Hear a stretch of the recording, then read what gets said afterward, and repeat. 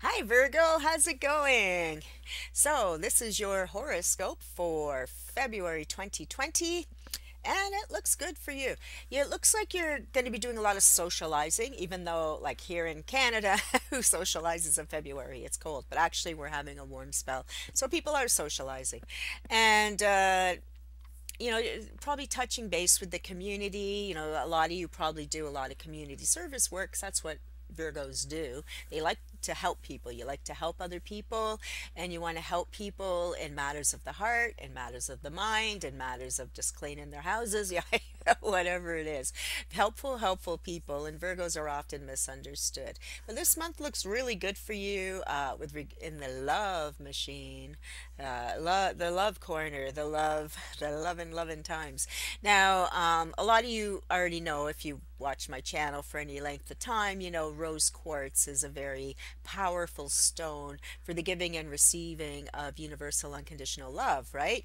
And so, if you feel like you need a little boost in your love life, then you may want to pick up a piece of rose quartz at the store, or maybe you have some lying around the house, just a wee little one, and either put it in your bra or put it in your pocket, depending, or like your whatever's near you. Oh, sorry, I'm smacking the mic.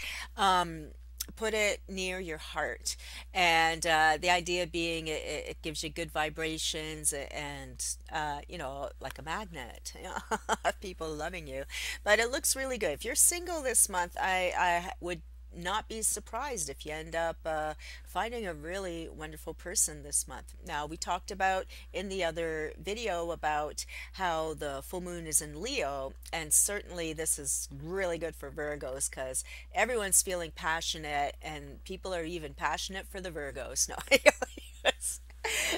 Virgos are fine till you tell them you're a Virgo, right?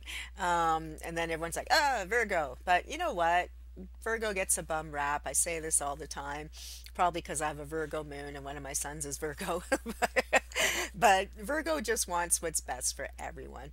And this month, you're doing it. You're going to have some really, really romantic times. And don't be afraid to get out there and meet people. And like I said, the best way to meet people: community work, community service, going to events, music, the art galleries, museums, all those places where you're just run into someone with the same interests and get a conversation going. All right. So have a fantastic time, and we'll see you next month.